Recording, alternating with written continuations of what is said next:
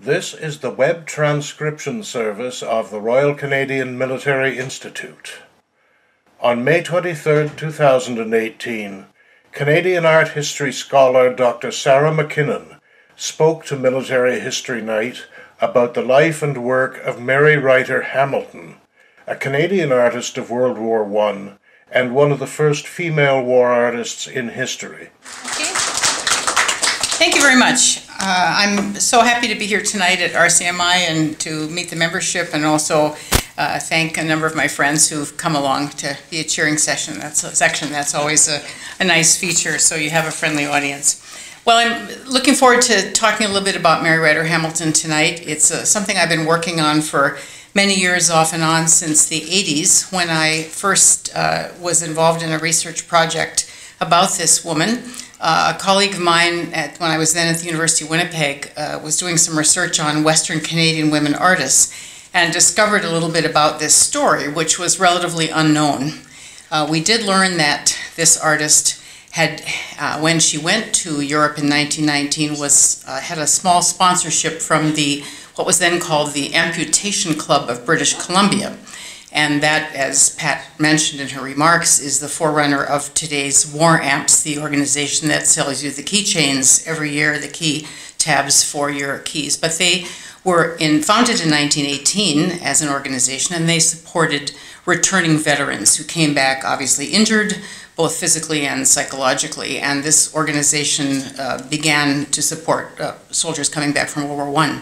So when my colleague and I learned a little bit about that, we went down to Ottawa and we approached the current War Amps and Cliff Chatterton, who many of you may know, who's died now, but Cliff was Mr. Veteran and ran that organization for many years.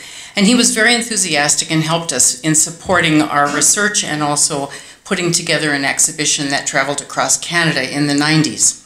At that time, we wanted to work on a full biography. We got distracted with other things and didn't finish it, but the book was published last October. University of Manitoba Press published it, and that's, Pat mentioned, was something that is available tonight, but we were able to do. My colleague that I originally began the project with unfortunately died and did not see the end of it, but I worked with another colleague who was my co-author on the book. She's in Winnipeg and won't be here tonight, unfortunately, but it's through the work of a number of women supporting this woman artist that we were able to finish the project. So I want to tell you a little bit about the biography of Mary Riter Hamilton and then focus a bit on what her work accomplished during World War I or the years just thereafter. She's a woman. This is a photograph from the 1880s. Mary Riter Hamilton was born in Bruce County in southern Ontario, in a little town called Teeswater, which still exists, and they've now put up a plaque to honor her because she's a famous citizen. She was born in 1868, and her family, however, moved to Clearwater, Manitoba. They homesteaded in Manitoba. They were United Empire Loyalist family that moved to the West to take advantage of what was there. In her youth, she was interested in drawing, as many young girls are. She studied a little bit of art, all that was limited. She did a kind of an apprenticeship with a woman in southern Manitoba who was a milliner, so she became interested in making decorations and hats. And so some of the photos you see tonight, you see a lot of the special treatment, I think, of her education as a milliner and as a person of craft and skill.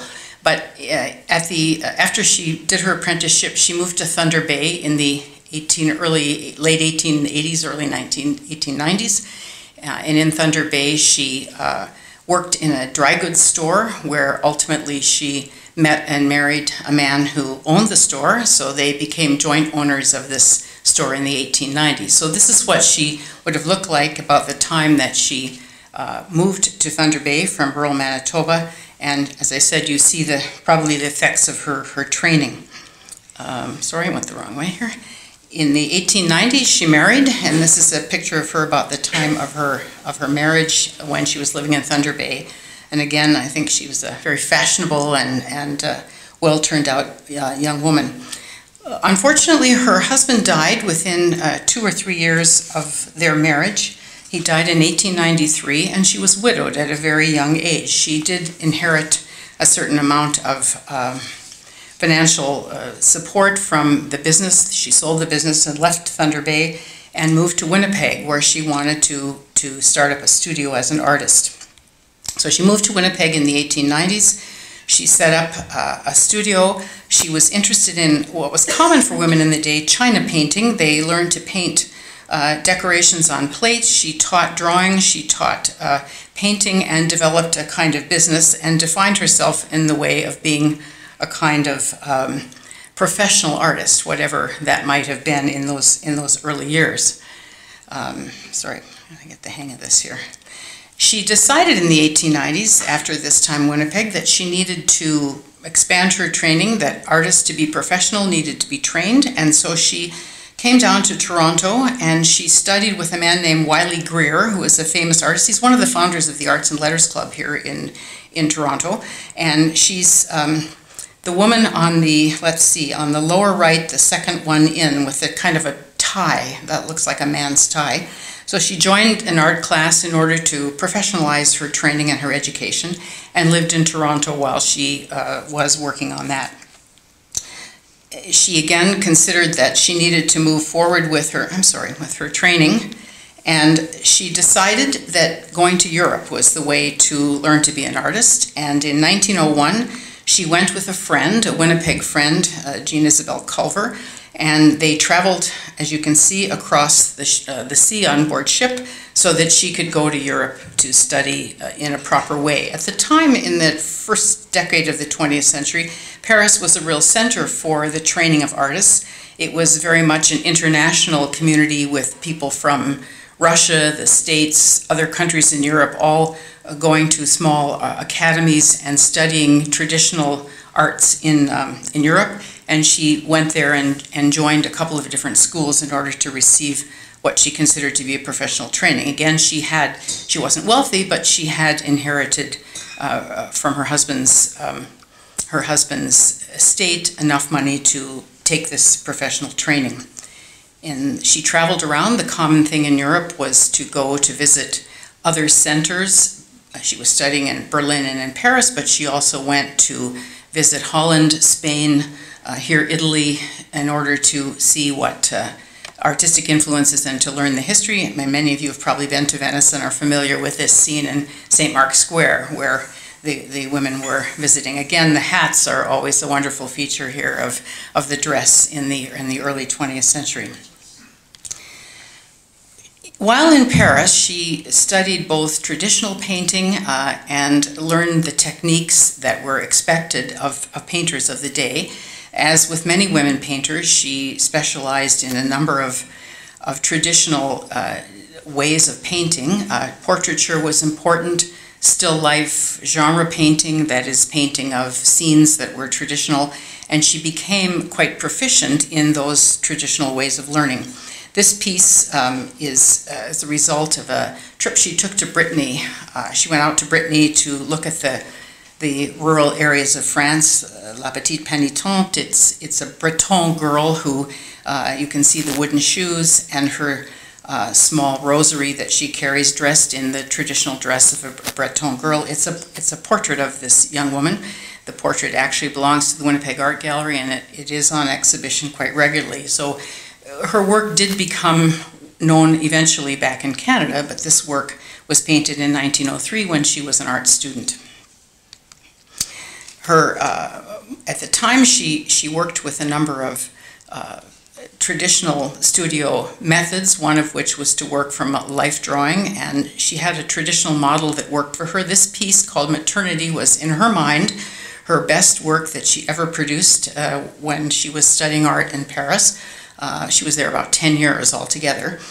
This work, Maternity, about a mother and child scene, this was a live model that worked with her quite frequently.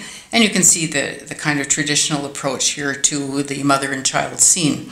This work, by the way, upon her death, which I'll talk about at the end, was willed to the city of Thunder Bay because of her marriage and early years in Thunder Bay, and it is on display at City Hall in Thunder Bay if you're ever there. This work is still a part of their heritage. They're very proud of Mary Riter Hamilton as a citizen of their city.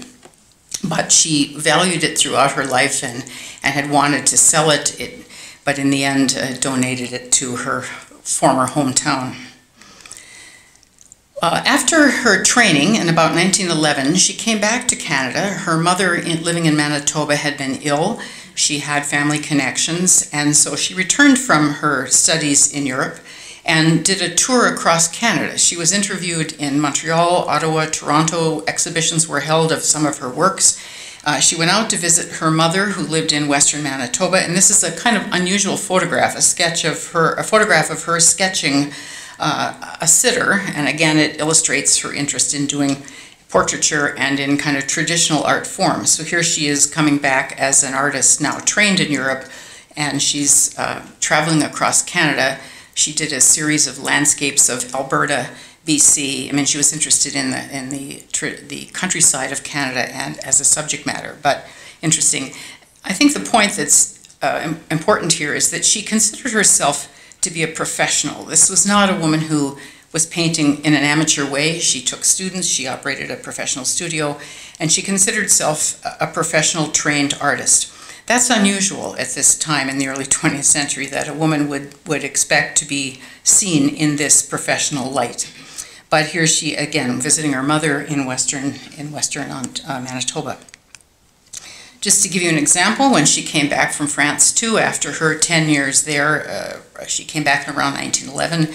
She's still obviously interested in hats, but was a very refined person. She was, again, not a bohemian artist that may have been a part of a certain culture in France, but you see that she was conventional in many ways and traditional. When she returned from Europe, she spent a little bit of time in Manitoba. Coming back, had some exhibitions in London, or in Winnipeg, and then she decided to move to Victoria. So about 1912, 1913, she moved to the West Coast. Again, I think for the opportunity she felt that would give to her career. While in Victoria, she became friendly with a number of members of the society there. We believe that she also knew Emily Carr, who at the same time belonged to another artist club and artist organization. At the time, she received a commission to paint portraits of the lieutenant governors of British Columbia, a large number of portraits which she was commissioned at the time. This is an example of just a sketch. This was a friend of hers whose husband was a minister in the British Columbia government, so the point is she seemed to be in the right levels of society and to be pursuing her art with patrons and with an interest in working with women and with teaching and exhibiting as much as possible. Well, at the end, as you know, Victoria in the years before the war was interested as British Columbia in what was happening in Europe. Ultimately, when the war broke out, she was in a way caught. Her intention, I think, had always been to go back to Europe, but when the war broke out, of course, it wasn't possible to go back to the life in Paris that she had known before. And so she, as I mentioned, I think, or as Pat mentioned in the introduction, she had been interested in the war effort. While in Victoria, she volunteered for a number of charitable operations. She ended up working on fundraising, the bandage rolling, the art being sold to raise funds for the soldiers. She was very active in supporting what they could support for the war effort, as they were very concerned. But in a way that wasn't enough. And as we know, in 1916-17, she applied to go to Europe when it was announced that Canada would be sending official war artists. She wasn't selected, and the reason was that they didn't accept women. There were later in World War I Canadian women war artists, but they normally painted the home scene, what was being done in the back home to support the forces. But the idea was not to send them there. In the end, A.Y. Jackson, some of the other famous group of 7 artists did go as the artists people that you may have known, but women were not allowed. So she was officially turned down. We do know that she was interested as a very patriotic woman and in supporting the war to go, but that didn't happen. So as the war came to an end, she didn't give up on her idea, And as I think Pat mentioned, she was friendly with a man by the name of J.A. Patton, who himself was a war veteran and amputee, who came back to Vancouver and started an organization to support veterans. She approached him and again said, "I think it's important to document what Canadians have seen and done in World War I."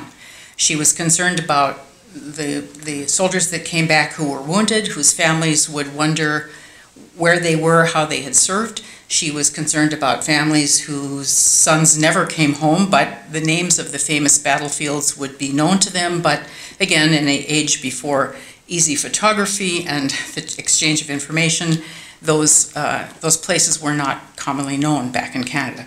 So she thought the idea would be that she would go and document these, and she offered her services to go and document. At the time, the organization, the British Columbia Amputations Club, produced a magazine for veterans called The Gold Stripe, and they wanted to publish some of these in their magazine so that people could see reproductions of these various places that were being discussed. So she convinced them to give her a partial commission. They didn't pay for everything, but a partial commission so that she could go back to France. And her idea was that she would send back these memories or these illustrations.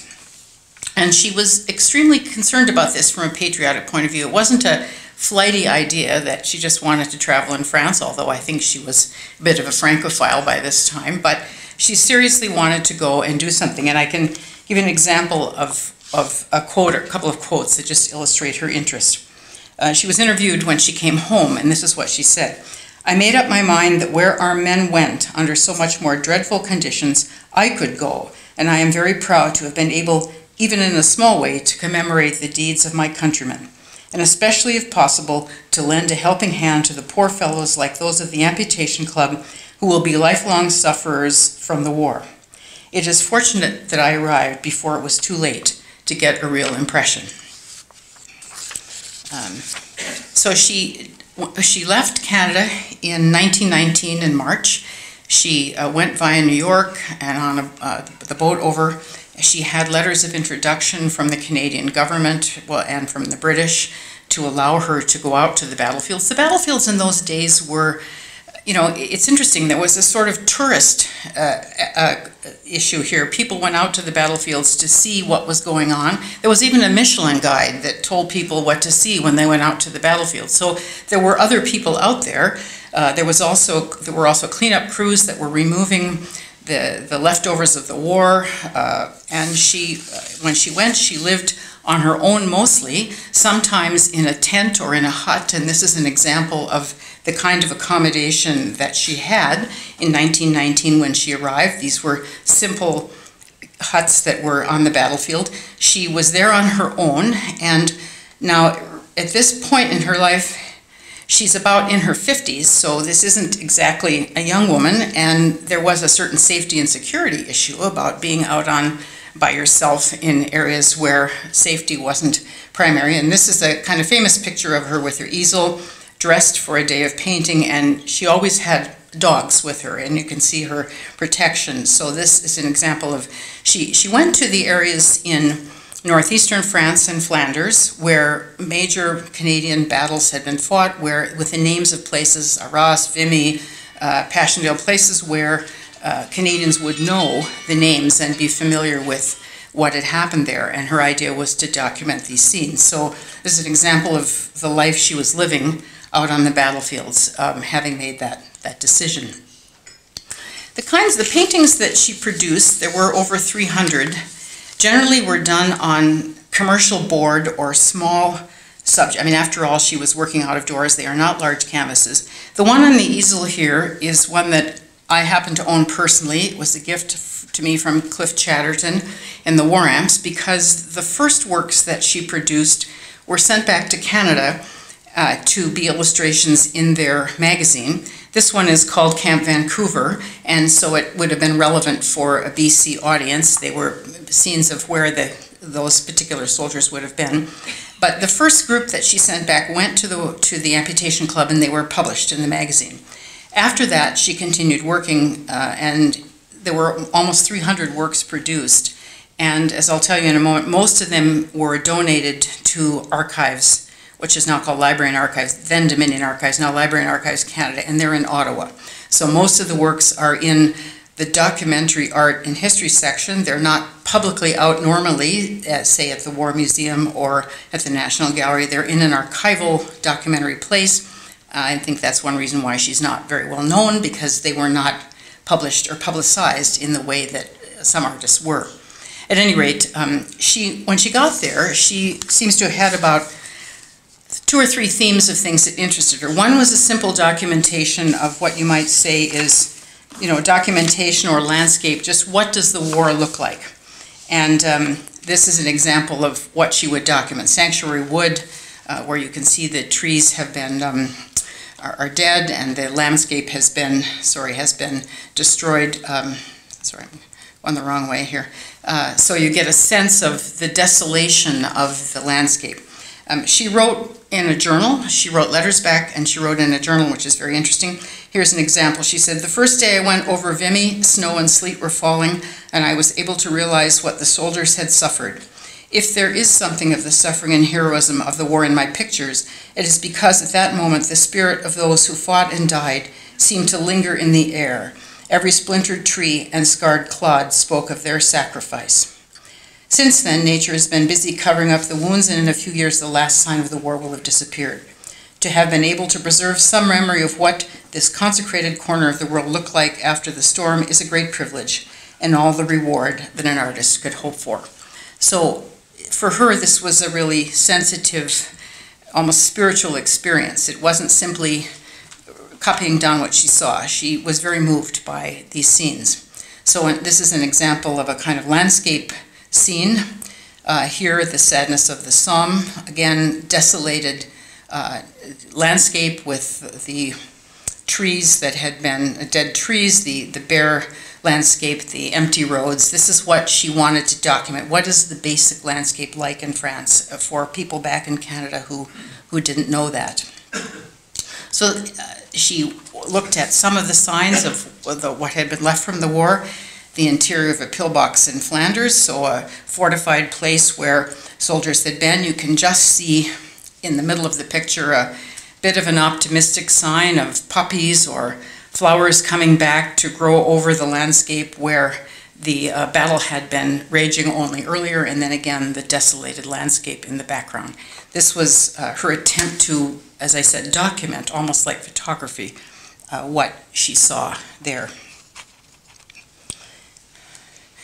Another example, dug out on the Somme. Most of, as you know, the war effort around the Somme, where the Canadians were, was a complicated series of battles. But here, again, a place that was really not reconstructed as yet when she documented it here from the time of the battle scene. So she went around and looked at what was there of the scarred landscape that she could show to Canadians in her art.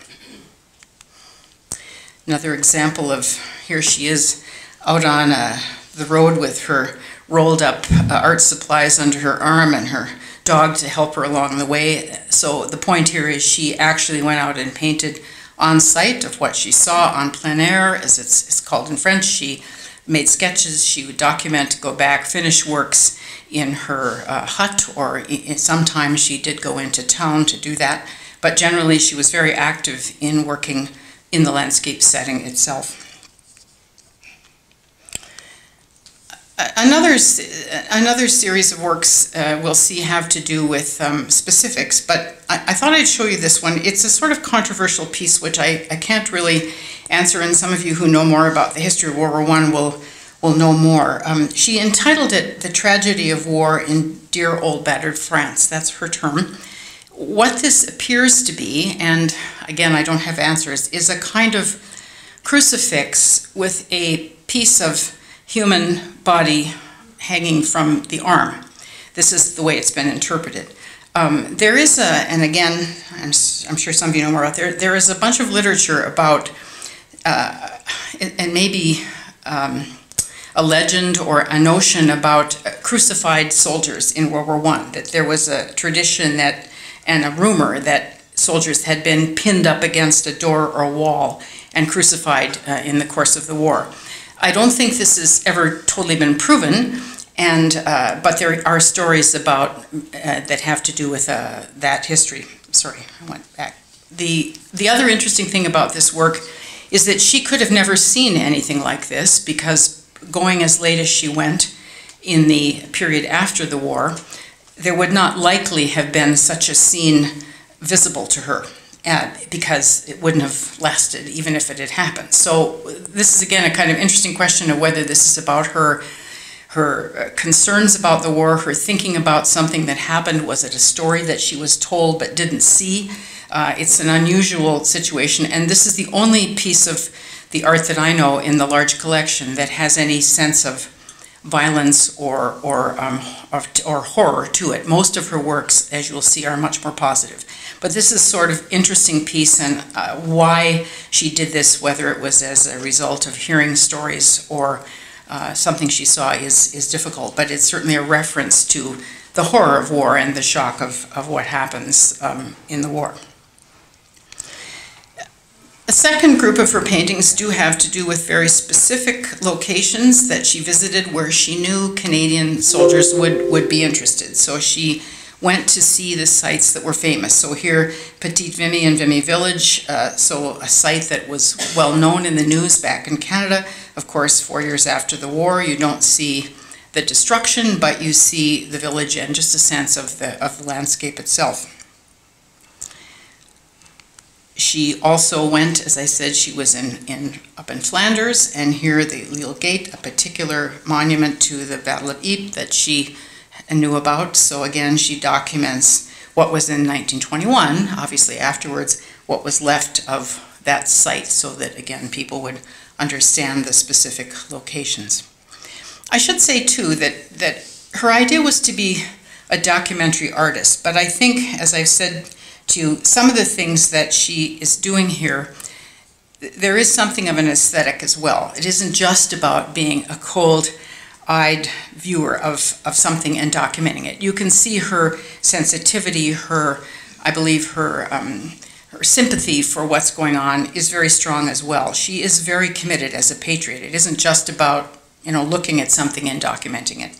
And so you see here, I think, an understanding of what she's looking at as well as a number of things that she covers are cemeteries, and these were of course important to families back home who knew that a son was buried in a certain place, but they'd never visited, they didn't know where it was, they weren't sure what it looked like. So she very definitely went around and looked at specific sites, specific locations here, and tried to show these. Again, I think in looking at her work, it's a cemetery, but it's not negative, it's not cold, it's not dark. There is a sense, I think, of flowers growing, of rebirth, of something rather positive about what she's trying to show in referencing what happened in this area. Here's a very famous Canadian scene, Passchendaele, the Battle of Passchendaele. She went here to depict a particular monument that was made. You can see reference to the soldiers in the form of the helmets, the guns, the swords up against the monument. But again, I'm sorry, but it's the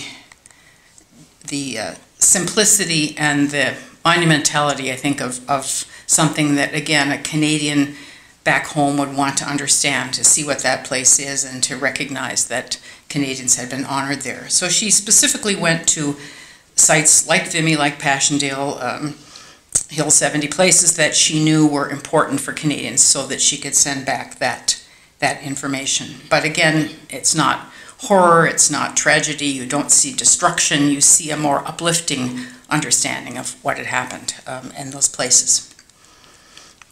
Sorry, I'm turning this thing around backwards. And again, here's a particular regiment that she knew was Canadian, the Princess Pat's Canadian Light Infantry Cemetery. This too documented for those back in Canada who would understand and that particular location. So she does have some not only general landscape, as I showed you, but specific places that she felt needed to be documented. Here's an example of you might notice she's aged a bit and looks a little different from the young woman in the picture book hat, but you can see behind her, in this case, a photograph that shows you the kinds of cemeteries that when they were first done with the simple wooden crosses that were not even painted at first, but eventually were. Here she is in one of those cemeteries that she had painted frequently in the examples that I showed you. Her health suffered. She became quite sick at times with various problems. She lost the sight of one eye. She was determined to stay and finish this, but she did deteriorate in her own health. As I say, she was in her 50s by the time she took this on, and it was difficult. She writes letters back home to a friend in Victoria. She didn't always have anything to eat. She suffered from the cold. I mean, it was a very challenging job, and although she'd had some notional support, she didn't have any real support. This was very much an individual effort on her part. But she wasn't always negative and pessimistic. What she also wanted to illustrate for Canadians was the way in which the world was coming back, that there was going to be regeneration, rejuvenation, hope, that the scene of renewal was going to take over. So a number of series of her paintings do talk about what she saw as optimism. This is actually slightly mistitled. It's filling the shell holes in no man's land, so it shows workers going back to try to recover the landscape and restore it. And again, a sense of getting back to normal and repairing the land that had been damaged. And again, she goes and observes this being done. Here, clearing the battlefields. This was a big job to remove any, and as we know, not everything was removed, but removed various weapons and presumably the detritus of war, the various damage that she could find, and burning off certain things. And so she documents what it's like here to go and clear away the damage of the war.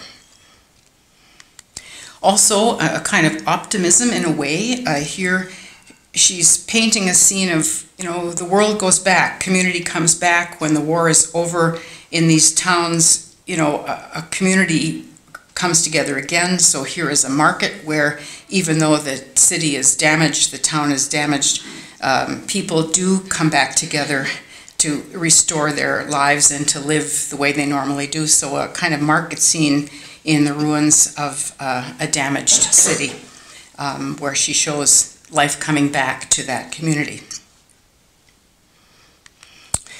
Here is called The New Home. Most of the ones I'm showing you, by the way, are from Library and Archives Canada. They are ones that are in the Canadian public collection. So here's a repurposing of one of the huts, rather like the one I have here from Camp Vancouver. So this family is repurposing the hut into a home. Again, there's little references to poppies, to flowers that are coming up, that are a restoration of normal life coming back in the countryside to show that the world is turning around from the horrors of war. And she does document that in a positive way. This is, again, another close-up of the kind of hut that she was in. This is a little bit a different view. These are some old photographs that we got that you can see are not in very good condition. The reason I put that there is for you to see the shape of the building, because this is what the hut was like inside. And so you can see these commercial board or little cardboard pieces she was painting on, and as she painted them, she would hang them up on the walls and mount them there to look at them. And this is it's an old and not very good photograph, but you can see her profile there on the lower right side, and you see how she worked inside when she had her sketches and her ideas, and then converted these into the scenes of the landscape that we were talking about. So it's a little bit of idea. I can't totally read what is written up on the rafters there. There's something about the morning to wear, but I can't read the whole thing. But whether she put that there, I imagine she did. But this is the working environment that she had. And here's Ypres Market Day. Again, the restoration of the world in a little greater detail as people come back together when the war is over and the world begins to work the way it should. This is a scene from Vimy. I'm showing you this because I wanted to give you a little sense of her painting. Here again is a sort of optimism with crosses and flowers, even though they're placed in an area of destruction. But what's interesting is this is a photograph of the same site from later. And you can see how closely she actually did document what she saw. This is a scene of a broken wall, as you can see across, and if you go back, you can see how close it is to what she documented was actually what she saw in that scene. I'm not sure the date is correct on this, but the location is definitely the same. One of her most famous works at the end is, again, I think, a painting about optimism and about the positivity.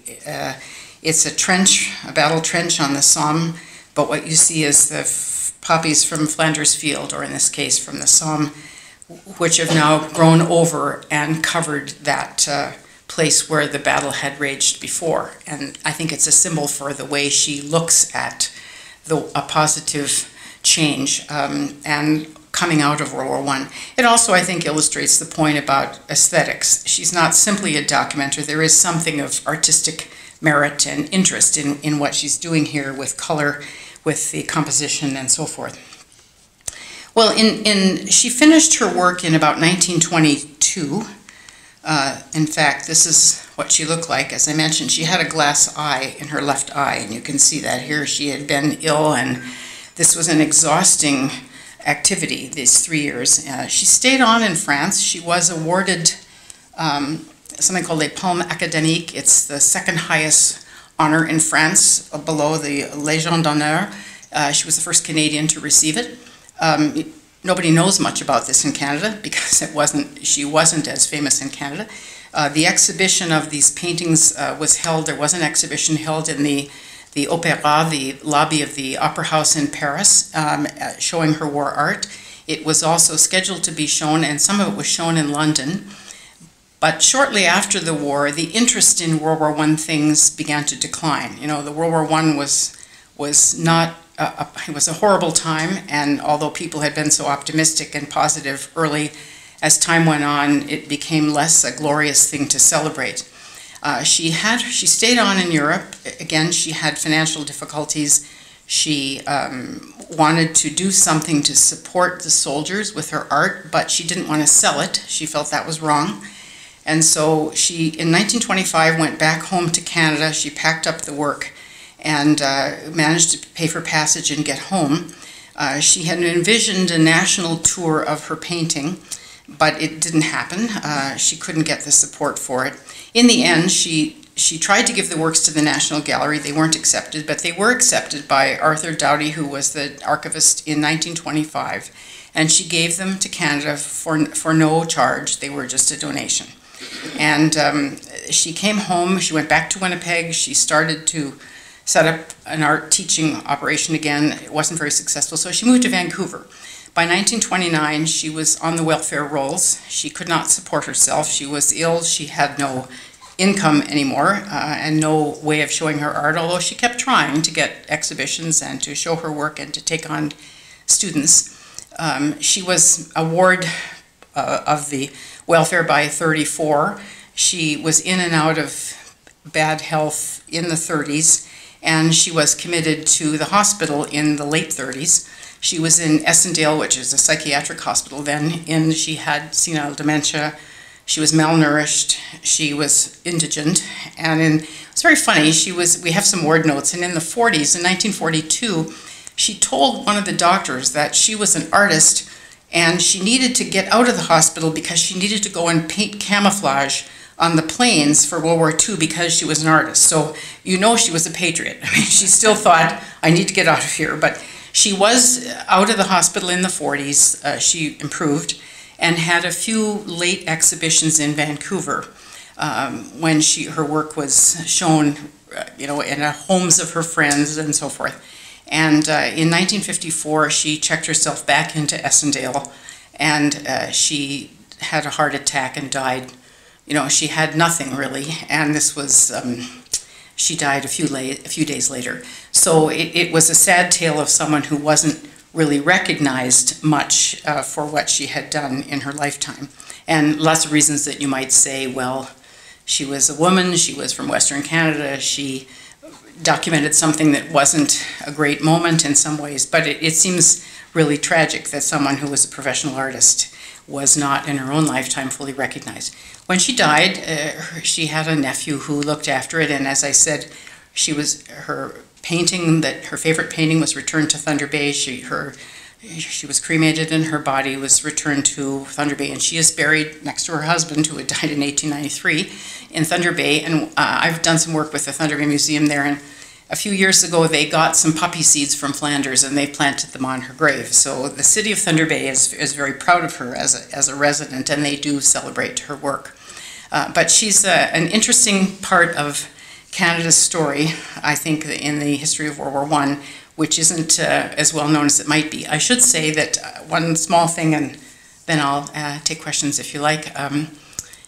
I've been working again with the War Amps and with Canadian War Museum, and next September 20th until March, the Canadian War Museum is going to have a small exhibition to honor the 100th anniversary of the War Amps and their contribution to Canadian veterans, and they're going to show Mary Ryder Hamilton's work. They're going to show Cliff Chatterton's medals and some prosthetics and some various things to do with both the War Amps and her work. So should you be in Ottawa next fall or in those 6 months, her work will be on display at the Canadian War Museum. So I think that's terrific that that contribution is going to be honored. Thanks very much for your attention, and I'm happy to answer questions if I can.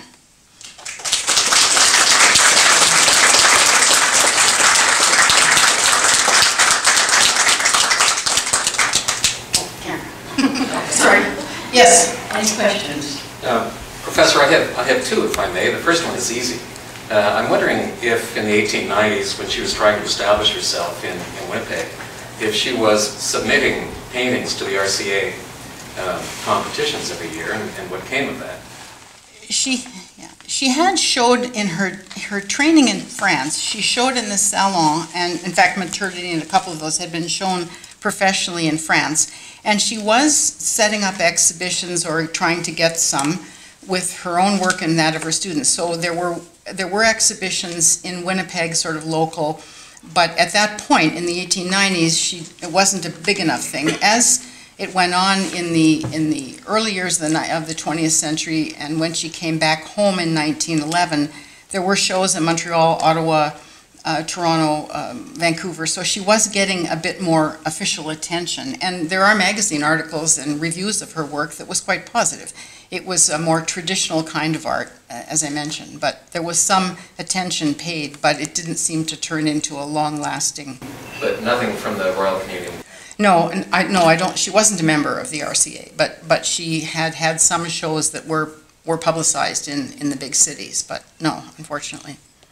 And the second, if I may, you said they ended up at the archives at a time when the Canadian War Memorials Fund had gone to the art gallery. And I'm wondering, did she offer it to them? Was it turned down to join the body of Canadian War? It was turned down by the National Gallery, and I didn't get into the detail, but there was a lot of politics. She had friends writing to Mackenzie King, and there was a real interest in, could you support this woman, but it didn't seem to develop. There were various political differences, but I don't know whether, my own thinking is that there is an aesthetic and an artistic element to this work, but the subject matter, I think, by the 20s, I don't think Canadians were very positive about World War I. It had been glorious in 1915. We're going to go over there and take care of this. But, every town in Canada or Ontario has war museums and broken people and people that didn't come home. And I think by the 20s and 30s, scenes of World War I were not as interesting. But the gallery said no, they wouldn't take them. And so she, in the end, approached the archives, and they did. So I don't know whether, unfortunately, none of her pieces belong to the War Museum. This exhibition I mentioned is going to be borrowed from the archives, so no one has. Now, her work is still for sale. You can see it in, you can buy, not the war art so much, but there are times in the auction houses in Canada. She's known as a Canadian artist, but not for, for the war art that is available. And indeed, in the early 20s, the Beaverbrook collection had gone into storage. Right, and she was interested in that whole thing, but she wasn't accepted for that. Right, it went into storage. It was just World War I art seemed to be not in vogue, and I think she was so connected with it. And then by then, you know, she was old, ill, not able to manage her career anymore. You know, she couldn't, the advocacy was hard. She managed through the 20s to advocate, but after that, she really wasn't capable. Yes? Professor, two questions, if I may. First one, when she went to France for the 10 years, 1901 to 1911, what did she live on? Was she eating into the funds from selling her husband's business or whatever? Yeah, I think she had inheritance. They had this dry goods store, which they owned together, but it's in the book with the details. They sold the business, and she had an inheritance from him. He was a successful merchant, and I think she used those funds to launch her trip to Europe and her studies in art, and with the idea of becoming a professional artist. So yes, in those years she had money. She also was trying to sell paintings back in Canada through a friend of hers in Victoria. So if they could sell something, she would get the money sent to her and so forth. But yes, generally it was about the inheritance. But that didn't last forever. And then when she got to France, it certainly was difficult when she was there during the war years. The second question was, stylistically, how would you classify her art? Some of it looked something Group of Seven-ish, some of it looked realistic, some of it was sort of pre-war. I would say it was traditional sort of post-impressionism, you know, the loose brushstroke, a sketchiness. It's documentary and realistic. It's not Cubism or other things that were going on in Paris in the first generation or first decade of the 20th century, which was becoming very avant-garde. But it's traditional painting, and it does remind you of Group of Seven. Some of those trees, for example, the landscape settings, it is a traditional, slightly abstracted landscape, but I think it is conventional, and she learned those conventional paintings, traditions of perspective and space and color. So I think that's what was being taught in the academies in France in that period when she was a student. It was along those lines, not radical painting, but conventional, traditional, learn the basics of a sort of post-impressionistic world, which obviously did influence Canadian painting later in the 20th century. So, very much so. Thank you. Yes? Would you say, in your opinion, her lack of acceptance, if that's what you wish to call it, was that based more on the subject matter of her paintings, or do you think it was based on the fact that she was a female in those particular times? Well, I think the first part of her career, she, you know, before the war painting, she was doing very conventional work for women, and she did have some following at the time, some exhibitions in Montreal. She was reviewed in the papers in Montreal, Toronto, Ottawa. She had a following. The war paintings, I think, was an interesting patriotic, became almost an obsession that she wanted to do this, but then I think there wasn't a demand for that work. That she couldn't go earlier and be part of the war artists, maybe that would have meant her work would have been noticed along with theirs. But I think part of it was the relevance of the subject matter, and as she was getting older, she just sort of disappeared, her health and so forth. But the work didn't, although there were some letters written and some nice things said at the time of the donation, the work wasn't really shown, and it didn't seem to get the attention in Canada. I think it was because the war by the 20s was just not something that people want to be reminded of. Yes? That was going to be my point with tying into that in the 20s is when the Group of Seven is coming to the fore, so that people are trying to put the war behind them and embrace this painting that's showing the landscape of the country. In a more positive light, right? It's the beauty of nature and landscape, exactly. So I just think the time moved on, and her ideas of a sacrifice or something valuable, you know, things changed, and although it was valuable to some people, it didn't have the national reach or anything when she got home.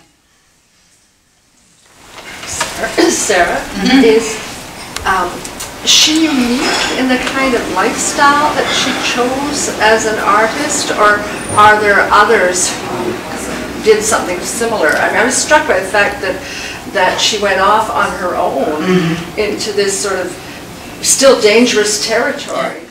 I think that was quite quite something, and she had to get permission from the government, but I think that was very unusual. But she managed to get some support from starting with the amputation club and then some in military. When she first went out there, there were some Canadian troops still around and she got some protection, but then as things cleaned up and they moved away, she was more and more on her own.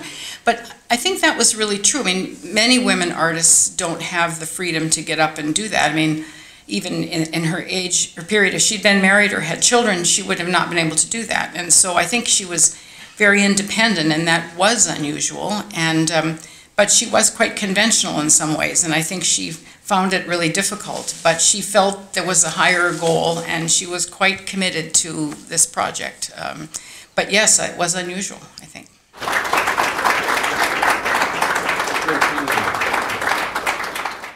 This has been another in our series of webcasts produced by the Royal Canadian Military Institute in Toronto as a public educational service.